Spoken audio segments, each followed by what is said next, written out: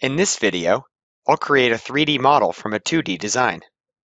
I'll start with this 2D drawing, showing the top, front, and right side views of a coffee mug. Before I get started, I'll select the 3D modeling workspace. This gives me easy access to the most commonly used 3D modeling tools.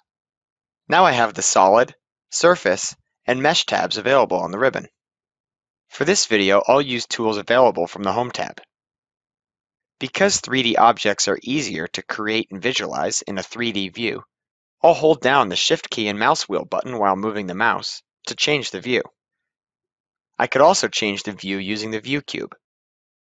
Next, I'll select the shaded visual style from the viewport controls. I'll extrude the 2D base of the mug, giving it a height of 3.8 to create a 3D cylinder for the body of the mug. Now I'll create a circle and give it a radius of 1.5. Next, I'll use Press Pull to create the interior of the mug, giving it a depth of 3.5. Notice how Press Pull subtracts the center of the cylinder.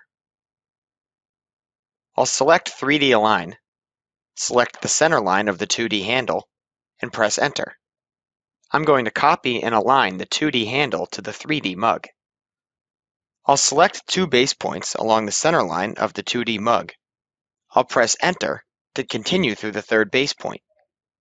Next, I'll select two destination points along the center line of the 3D mug to rotate the handle.